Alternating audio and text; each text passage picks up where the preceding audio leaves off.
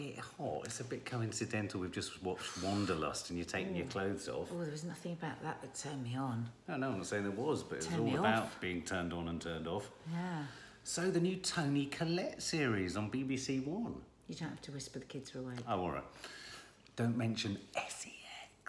Tell us about your moment with Toni Collette. You really liked her, didn't you? I love Toni Collette. She came on Loose Women. So jealous. And her and Drew Barrymore. Yeah. And they were one of my favourite guests, I think. Weren't they? She's just, oh my God. Is she very real? Yeah, she's just lovely. Yeah, she looks they it. didn't have like a team or an entourage or anything. They just turned up, were mortified because they were late because the traffic had been horrendous. That's so cool. They were like just late. Really they were stressed in a nice. car, weren't I know they? they'd be my friends if I had time to. Do you know what I like about Toni Collette? She's got really normal teeth. She's got normal everything. And of course, she is brilliant in a film that Nadia would never go and see, Hereditary. I mean, brilliant. I've seen the trailer, she's fantastic in it. Oh my God, she's brilliant. She's so good. Anyway, so I was intrigued by this. This has been trailed quite a lot over telly. Wanderlust. The word wanderlust. What did I write down? It's something to do with, I wrote down what it meant, but I can't find it. A strong longing or impulse for wandering. That's what comes up at the beginning. Yeah, wanderlust. So, let's get off with it. Let's kick off. Let's get it off. Let's tug it off. Sorry. So this starts with a car crash scene with Toni Collette, doesn't it, on her bike. She takes a knock, she's injured, she's on crutches, and then we quite quickly have a sex scene, which we had to turn the volume off on because Nadia gets a bit squeamish about these things. Made me feel sick. She might talk about all sorts of naughtiness on Loose Women, but when it comes to the actual rub of the matter, sorry I had to use that analogy, she has to turn the volume down. I think you found most of this programme quite squirmy, didn't you? Squeamish? I just don't like watching other people have sex. Anyway, Stephen McIntosh plays Toni Collette's husband. He's a very good actor, but he is so unattractive. Right, okay. Poor old Stephen. Anyway, I thought he was very good. He was very good in it. Anyway, so they're a couple. She's a therapist. He's an English teacher. Very middle class. And clearly, when we turn the volume back up, we discovered they've hit a bit of a compatibility hurdle in the bedroom, which I think is a problem that most people could relate to. Everyone goes through it at some point. I can't believe we've now got to talk about it or having watched it. I'm like literally like, oh God. And then when she tries to jazz it up, oh my God, it's so cripplingly embarrassing, and it's just, oh God. Well, jazzing it up is a thing people do. That awful outfit. It wasn't a good outfit. Women have to do where they go and put outfits on and have to pretend they're somebody completely different. Have you never done that? Oh my God, it literally made me feel sick. And then he just turns it down in the most monumental way.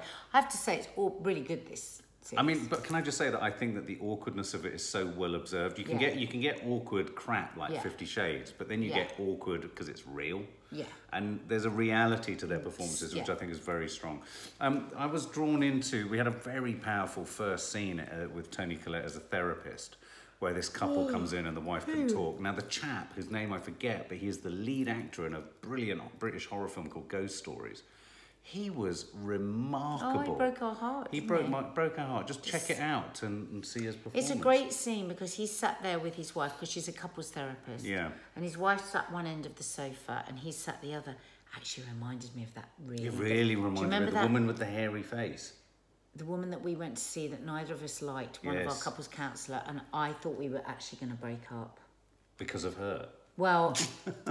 I was so well, no, you thought that if we stayed off with her. with you, and then she pissed me off, and it was so. Yeah, I felt like you were aligning me with her. Miserable. When you got the whole experience was so miserable. That particular counsellor. It was just dark. It was miserable. And then one day we came out, didn't we? We just went, should we not go there again? anymore? Well, it didn't feel like it was helping. And we went, yeah, let's not go there anymore. And it didn't feel like it was helping. Awful. But anyway, this scene was incredibly powerful, and I thought it was probably one of the best depictions I've seen of couples counselling. Really I thought he was very, very Her powerful. sitting the other end with her loneliness, and she's a good actress. She's quite a well-known actress, so I suspect we're going to see quite a bit more of her. Yeah, absolutely. And I thought she didn't say a word in this episode, but she obviously will. And I thought it was very neat because often, you know, when you think of shows like The Sopranos, and there's been another one where they use the whole shrink thing, where you sit down and you use it as a sort of narrative device.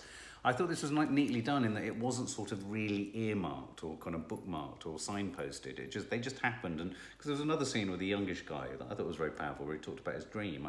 I have to say, it's one of the few dramas I've seen on television in recent years where every small part played by everyone was brilliant. Yeah. The neighbour, what about the neighbour bringing the How they cakes got over? Toni Collette anyway to do it, but then obviously they were just, they thought, well, we've got Toni Collette, let's make sure every other actor is brilliant and lives Tell up us about her English accent. Oh, phenomenal. I've never heard a foreigner do a better English accent. That's what she said, straight from the horse's mouth. She was rolling around on the floor doing stretches, going, I can't watch. My God, her accent's brilliant. What I was saying. That's what she was saying. That was real live a minute ago, just over there. There's the son. Who's, you thought he was a bit old? Looked a bit old. I like the son. I love the way he's connecting with this other girl at school, and he's trying to flirt through the lens of Jonathan Franzen novels. I could relate to that. That was quite cool. So she gets back on her bike, quite literally, and it seems to me that once Toni Collette gets back on her bike, she gets her mojo on the sex front. She goes to aqua aerobics, and a scene developed which is probably my potentially worst nightmare of her wandering off and effectively having a romantic liaison with a complete stranger in her class. Oh, it's so wonderful. Meanwhile, her husband was having a liaison with a teacher at his school. I thought that scene was so funny. He gets stoned and they have sex, and it was really, what about that really scene where she's much younger, his colleague at school, but they were dancing to Warren G, and the way he really went with it. I thought he was very, very good. Him getting stoned really good was scene. very, and I love very that within good. 36 hours they've both been unfaithful, Yeah. and you do think that this is the first time that they've ever been unfaithful to each other. And it's brilliant because they're both lying in bed guilty, and there's lots of surprises. That's what I love. Nothing was predictable in the episode because out of the blue, he confesses to having slept with the teacher and says everything, and then she confesses she slept with the guy from the aqua aerobics club. We won't say exactly what she did with him, but it was a little bit more sort of perfunctory and it's brilliant. than that. And then this wonderful, again, completely unpredictable, this wonderful scene then is born out of this where she says, listen, I did it because I don't like sex with you anymore. It's boring. I know, but that is a line that I don't enjoy having sex with you. I mean, is that a line you'd hate to hear from me?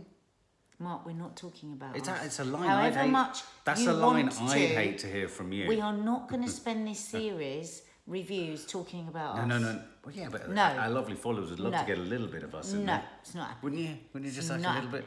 It's not happening. Our children watch everything on social media. Well, we're not actually talking about It's it. not. But I'm saying you would hate to hear that, though, wouldn't you? So, excuse me. But yeah, hang on a minute. So let's just scroll back a bit. There was the scene where she had a very big O. Please, if I've got to watch this and then I've got to talk about it, I'm going to be sick. But what did you think of her acting? Yeah, it's all very good. Just talk us Very through. good. Talk us through the what she would have had to have gone through to perform I that. Is that don't want hard? to. Very difficult to do, though, isn't it? Very difficult. Anyway, I thought she did it very well, and it was on a par with When Harry Met Sally. It wasn't. That was the worst acted out orgasm But ever. I bet when you Harry any money. Met Sally. I bet you any money. This orgasm will be the most talked about orgasm in tomorrow's newspapers.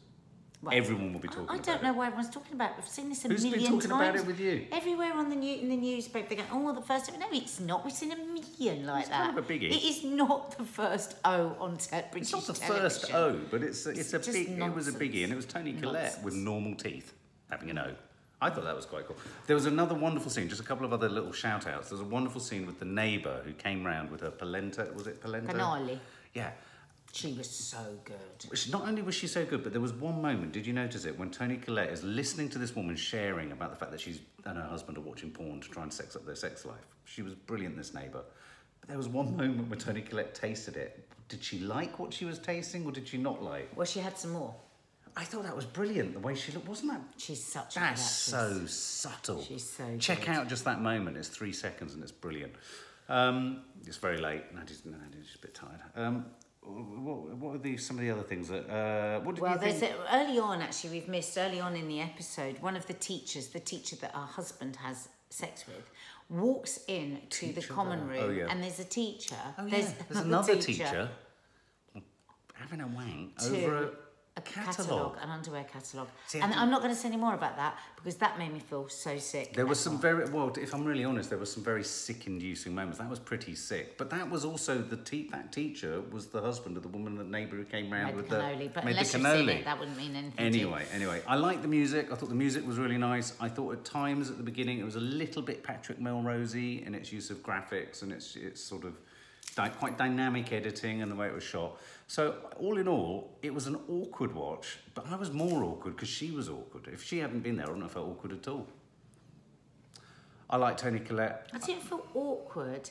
I just felt a bit nauseous, but I love the episode and I love the series, and I'm praying to God next week doesn't have as much sex. But don't you think it flags up? I can see why the BBC have commissioned this. Don't you think it flags up? It goes to the heart to what a lot of people must feel. I mean, we're incredibly lucky.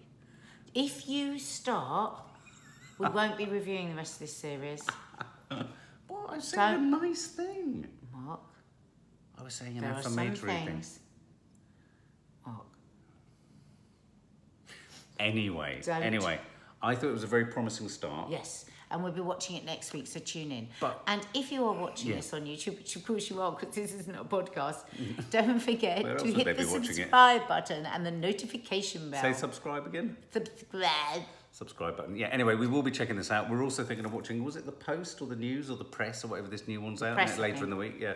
And we are going to do Ozark, we promise you. Yes. We just need to find 3 hours to scratch our heads. Bye. Bye. So you know about that big O? Mark. Do you think